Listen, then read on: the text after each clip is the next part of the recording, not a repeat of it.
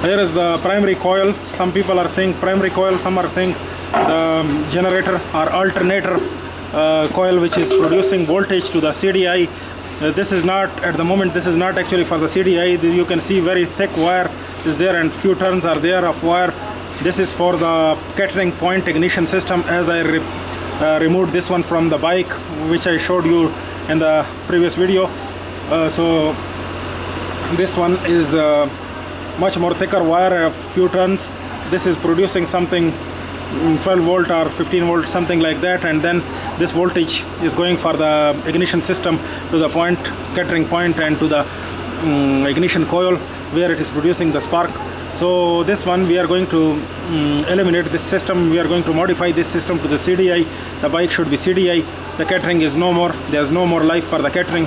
So we are going to replace this thing because this before also I replaced this coil, but somebody later on me they changed it over again to the catering system.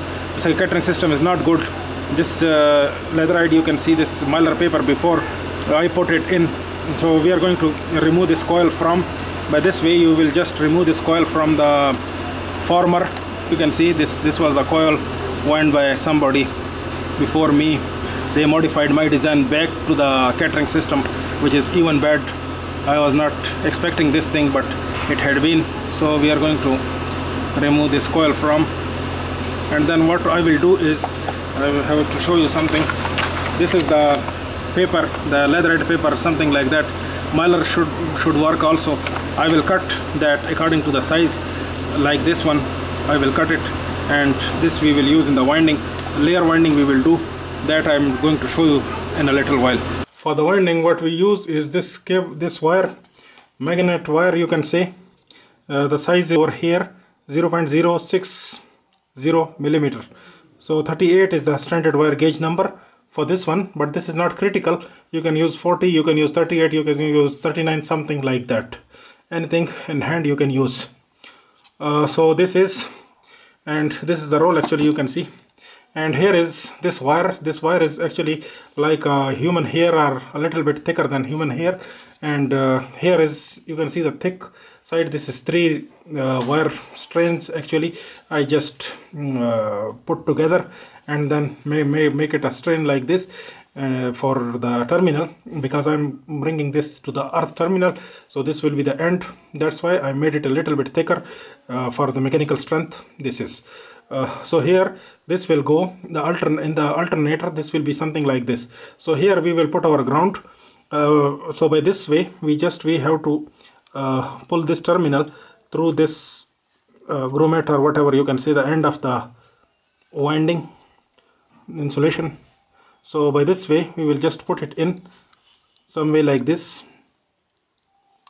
Yeah, we will bring it off of the winding like this, and then we will start our winding.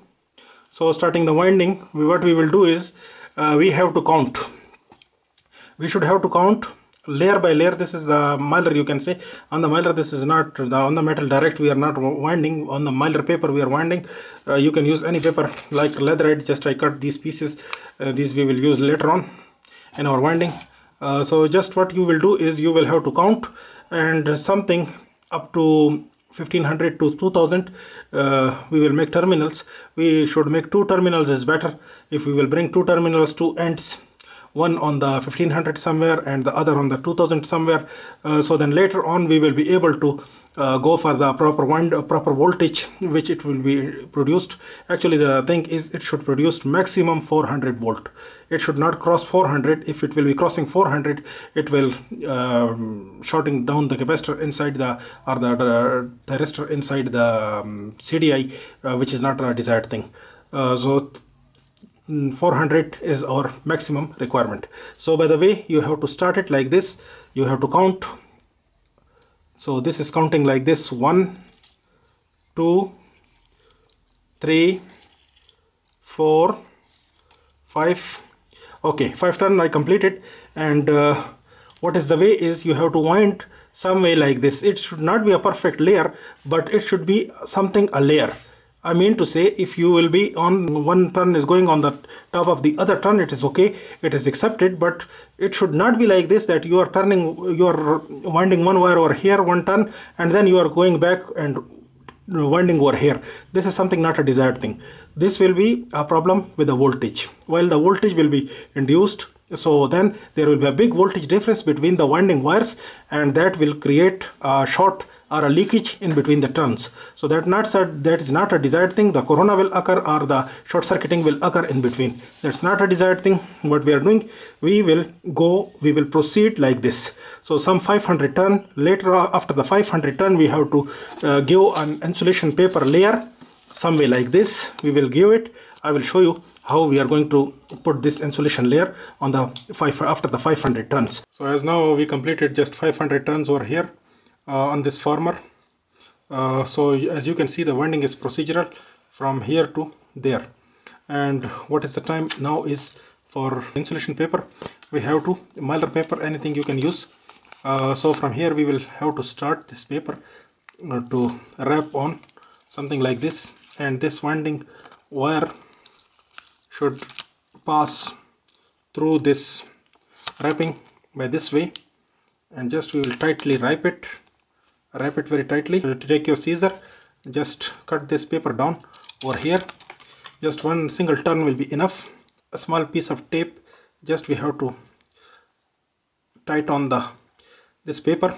We'll stick it on, and here also we have to stick one other piece of tape, which is here. I just cut it down a small piece. So by this way we have to tightly secure our paper on the winding. So now a new place, you got it, and same way we have to turn, we have to start turning, or we have to start winding from here to there. Procedural winding, 500 turns we will complete over here. So here we will be completed our 1000 turns.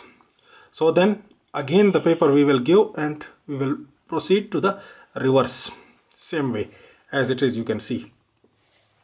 So 1000 turns, and then again while we will come over here, so something 1500 or 1500 turns will be completed. Now we completed our 1500 or 1500 turns. This wire, you can see, this will be, we will bring a lead off, we will bring off a lead of this winding, so that if it will be enough voltage, it will produce on 1500 turns. This will be our used wire. If it is not, we will put 500 more turns, so we will use that end wire as a lead, make a lead. So here if I will double this wire, I will be able to make a lead some way like this. Just do it like this, and then with this wire I will bind this one on the top of this bare copper wire or hookup wire. I will use the solder to melt the enamel as well, and to the soldering also. So this will be the purpose of the soldering. I will do both of the purpose by this soldering. Small enamel wire like this, 38 SWG, you can do this technique. So some way like this, as you can see. So from here, just I will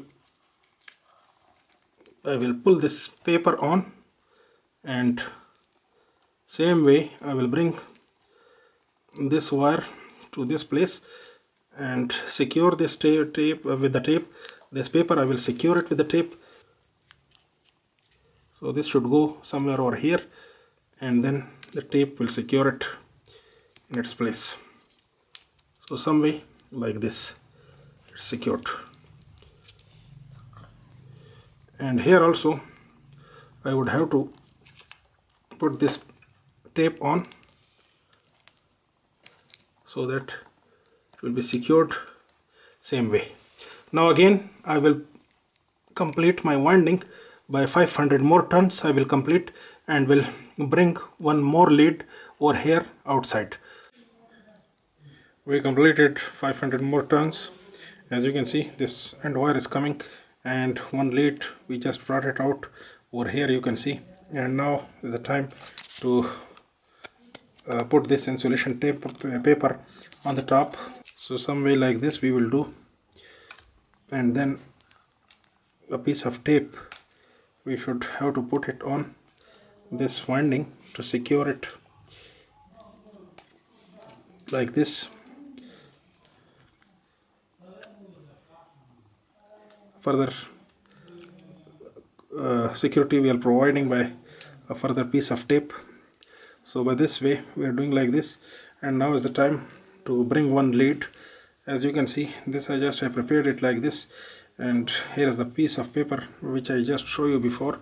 It will come like this here, and one more lead will come out from this winding after 2000 turns, as this was 1500 turns. So this will be 2000. After the 2000 turns we are going to prepare another lead. So this lead we should have to prepare in the same way. We are going to wrap this wire which is coming out of the winding on the top of this bead copper wire or hookup wire. Now is the time to solder this one. So using our soldering iron and soldering wire, we are going to solder this winding end wire. We are going to make it a little bit turn. We are going to make it so that it will not come off easily. We should have to secure this using our cotton thread. We are going to secure this end connection over here. A few turns of the thread will be enough to make it secure. We will make a knot to this thread so that it will be securing the terminal safely, and the rest of the cotton we will cut it down. Now this is okay, it had been completed, but we will wrap one extra turn of the insulation paper to make it further protect, and then on the top of that we will provide further whatever this is not, yeah, this is complete. This is okay. If we will do it some way like this, it will secure the internal connection of the winding some way like this, as it is secured over here. So further we will provide a piece of tape to protect it.